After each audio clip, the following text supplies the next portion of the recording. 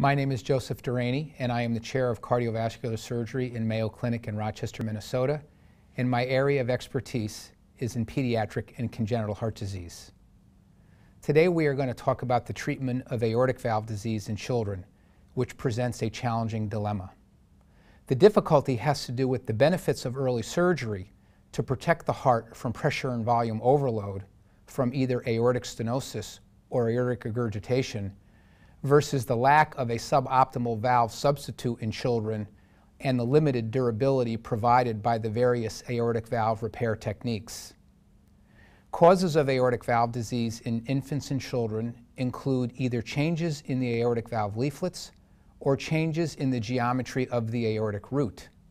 In general, the repair technique is tailored to each individual anatomy encountered.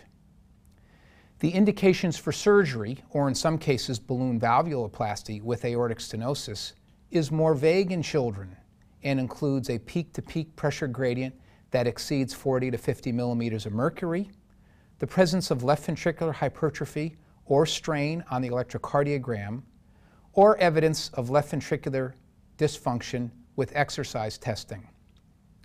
Importantly, symptoms are often a late finding with aortic stenosis, and intervention is usually advised on the basis of abnormal diagnostic and imaging studies and should be advised before obvious symptoms become present.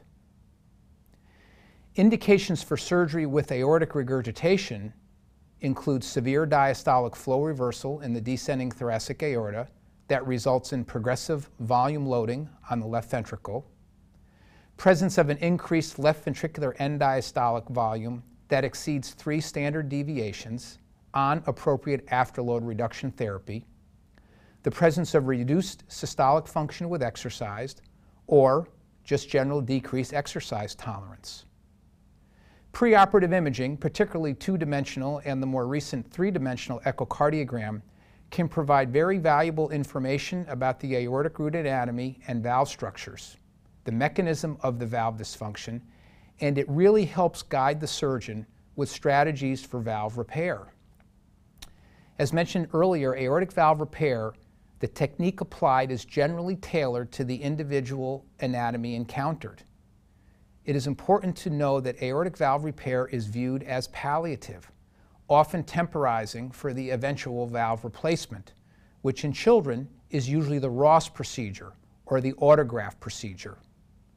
Concern about autograft root dilatation over time has resulted in the approach of one or more valve repairs being performed in order to delay the ultimate or inevitable autograft operation.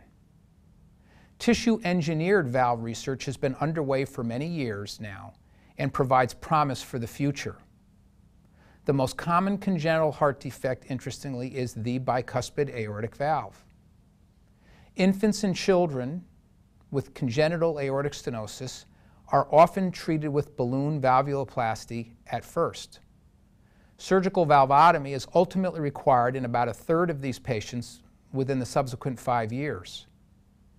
In older children, dilatation of the ascending aorta can result in aortic regurgitation, and this is much more common in the conotruncal anomalies such as tetralogy of Fallot, pulmonary atresia with ventricular septal defect, truncus arteriosus, double outlet right ventricle, and Marfan and some of the other syndromes. In general, valve repair techniques are preferred, and the valvuloplasty technique of the aortic valve is often the most difficult of all valve repairs present. Many valve repair techniques have been described and include suture repair of leaflet tears or fenestrations, commissurotomy, resuspension of prolapsing leaflets, thinning of thickened leaflets, free margin plication, leaflet resection, and leaflet free edge shortening or leaflet extension maneuvers. Importantly, repair techniques often require a combination of the above described approaches to obtain a valve that doesn't leak and is not obstructive. And the outcome is directly proportional to the experience of the surgeon. The risk of surgery is generally low, particularly beyond the neonatal and infancy periods. Unfortunately, 1/3 to half of patients will require reintervention within 5 to 10 years. Mayo has a surgical history exceeding 50 years and an extensive track record of surgery in thousands of patients with aortic valve lesions, both stenosis and regurgitation, in all age brackets, from the newborn through childhood and on up into adulthood. Thank you very much for listening to this topic on aortic valve disease in children.